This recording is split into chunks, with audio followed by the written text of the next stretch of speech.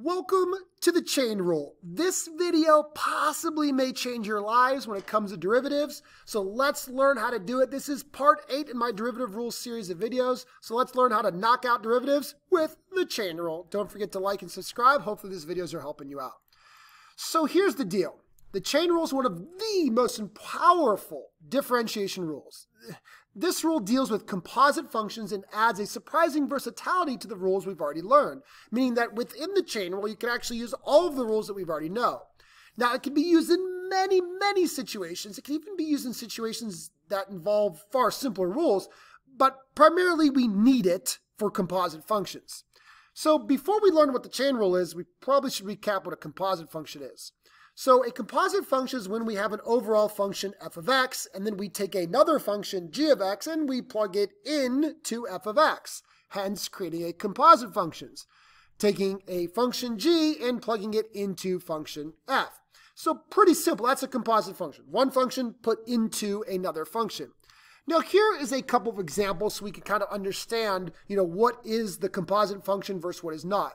So in this first line right here, we have x squared plus 5, and we literally plug it into a square root. So my overall function here is the square root of x. And I took this new function, x squared plus 5, and I plugged it in to that square root, creating this new composite function. Here's another example. So I have my overall function in this second row here as sine of x. And I took this new function, 6x, and I plugged it in. So again, my overall function is sine of x. The function that's going into that is 6x. I'm literally taking a function, plugging it into another function. Here's another example right here on this next third line. My overall function is x to the 5th, but I took the function 6x minus 7, and I plugged it into that function. So I get 6x minus 7 to the 5th. This next one, once again, I had an overall function of x plus cosine of x, and I took this new function, 4x squared, and plugged it into that cosine function. And then this last one here, you might be saying, wait a minute, those aren't composite functions. Well, if you think about it, I literally am plugging sine into sine. So hold on one second. One second, let me rephrase that. So I have an original function of x squared. I have something squared, but what is the something that's being squared? Sine of x. So I literally have sine of x squared. Sine went into x squared. Now listen, I really hope I'm not confusing you, but let's just take it slow. The simple idea here is that we have a function that has another function inside of it. Keep that in mind. That's going to be really important when it comes to understanding the chain rule. Now here's another way to look at it. Instead of using two functions, f of x and g of x, let's use f of x as my main function, and then let's use another function that I'm just going to call u. Like just keeping it bare minimum, very simple. The other function is u. I mean, what is u? U could be something simple like 2x. You could be something more complicated like x squared plus 4x. You could even be like a trig function, sine of x. Or you could even be, like 1 over x squared. I mean, whatever, u could be whatever it wants, right? It's its own function. But we're taking that function, u, and we're plugging it into another function, creating f of u. So literally, u is going into f of x. So to utilize the chain rule, I'm about to teach you the chain rule, I promise. You need to first identify what the function u is. Like, what's the inside function that got plugged into some larger function? And that oftentimes can be the trickiest part of using the chain rule, and I'm going to try my best to explain that to you when we do this. All right, so here it is. Here is the chain rule. Get ready for it. I know it's going to be a little confusing. Just bear with me for a moment. All right, so here we go. We literally have a function g plugged into a larger function f. So literally taking g into f, there's my composite function. So the chain rule will say, I can help you find the derivative of this composite function. Here's what you do. You start off with finding the derivative of f with g inside of that derivative. So literally the derivative of f with g plugged inside of it. Okay? And then you multiply that by the derivative of the inside function. Whoa, take your time for a second, process that. I got to find the derivative of f, but inside of that goes g. Then I multiply by the derivative of g of x. Okay, maybe you're a little bit lost. Let's try explaining that with our u, right?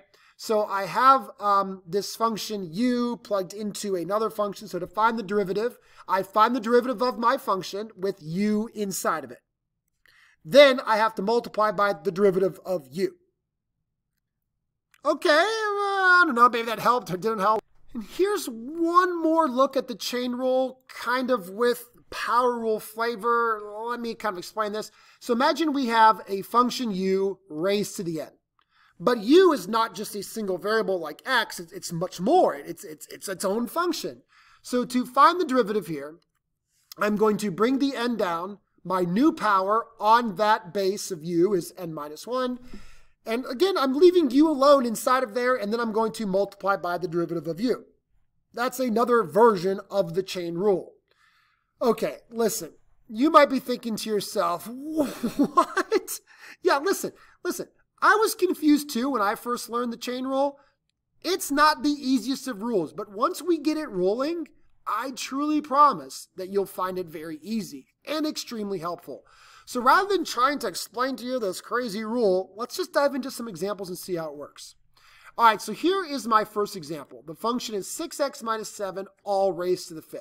So u is the 6x minus 7. It's inside of the larger function x to the 5th. So I literally took 6x minus 7 and I plugged it into this larger function x to the 5th, and that became 6x minus 7 to the 5th. So let's use the chain rule. I really want you to start to realize how easy this is. Here we go. Ready? The 5 falls down in front. The u on the inside stays completely the same, completely unchanged. My new power is 4. So basically I just used the power rule. 5 fell down in front. New power on that base of 6x minus 7, that's my u, is 4. But then here's the tricky part you can't forget about. You have to multiply by the derivative of u. You have to multiply by the derivative of the inside. Well, that's easy. The derivative of 6x minus 7 is just 6. That's using the power rule and the constant rule because the derivative of the negative 7 is just 0. So the derivative is 6. And that's it. So as confusing as the chain rule was when I explained it, literally the answer is 30 times 6x minus 7 to the 4th. Of course, I can multiply the 5 times the 6 to get that 30. That's it. There is my derivative. Not overly complicated. But I want to make sure that, sometimes it can help you to take out the u for a second, 6x minus 7, and then we have u to the 5th. So again, I'm using the derivative rule, the chain rule, right? 5 falls down in front, u to the 4th, and then I have to multiply by the derivative of u. That's literally what the chain rule says. But that's where I say, okay, now I got to plug u back in. So the u is 6x minus 7 raised to the 4th. And then the derivative of u right here, well, that's just my 6. And that's how I got the 30 times 6x minus 7 to the 4th. Okay, listen. First example, maybe you're still a little confused. It's okay. We'll work on it, I promise. All right, next function here. The square root of x squared plus 5. So u is the inside portion, x squared plus 5. The overall function f of x is the square root of x, which I'm going to treat as x to the 1/2. So the first thing I could actually do is rewrite this as x squared plus 5 raised to the 1/2. So here I go trying to use the chain rule. First, I'm going to use the power rule. The 1/2 falls down in front. The inside stays the same. That's my u. That does not change. My new power is 1 less than my old power, negative 1/2. But here's the crux of it all. Don't forget to multiply by the derivative of that inside portion, which is going to be a 2x. All right, now I just have to clean this up. First, I hate negative exponents, so I got to move them to denominator. So what's in my numerator? What is not going to move? That's the 1 times the 2x. 1 times 2x is 2x. In the denominator is this 2 right here from the 1/2. And then I'm going to move the x squared plus 5 to the denominator where it can have that positive exponent of 1/2. Now I realize something even cooler is going to happen. These 2's are going to reduce to a 1. So I just get x over, and you could even change that back to a square root if you want, because once you're a positive 1/2, that's a square root. X squared plus 5. Square root of x squared plus 5. There is my final answer to the derivative. But again, take your time and understand what I did. If you want, rewrite this original function as a square root of u. Then you're going to write that as u to the 1/2. Using the power rule, the derivative is 1/2 u to the negative 1/2, but the chain rule literally says don't forget to multiply by the derivative of u.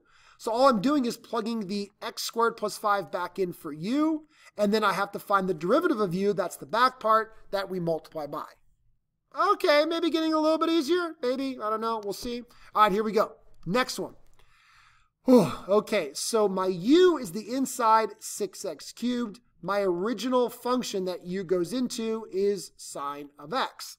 All right, so the chain rule says take the derivative of your original function, sine of x. The derivative of sine is cosine, but leave the inside of it alone. So the derivative of sine was cosine.